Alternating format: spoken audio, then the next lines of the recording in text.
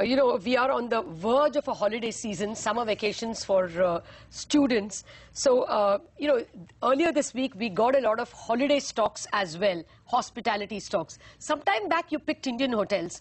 Do you still keep the faith in hotel stocks?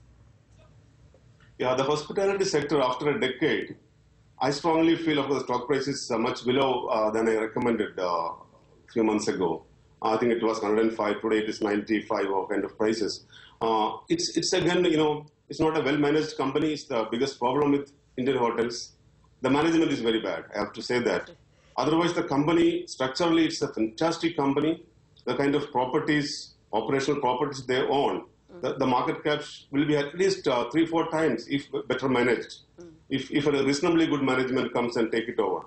But that, I can't talk much about this. And there could be, stock companies like, the Royal Orchid. It's in a very good expansion mode and very clean company. It's mostly into management of the hotels. Oriental hotels, I think that segment is to be looked at by investors. They are available at, the sentiment is bad on the industry for last many years. And so that these companies are available at a very attractive valuations. That's what I would like to talk about this.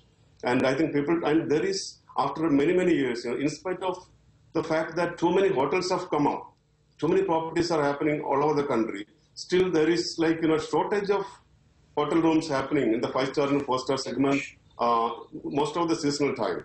Okay. So that is a very positive for this, the margins, profit margins for these companies can go up.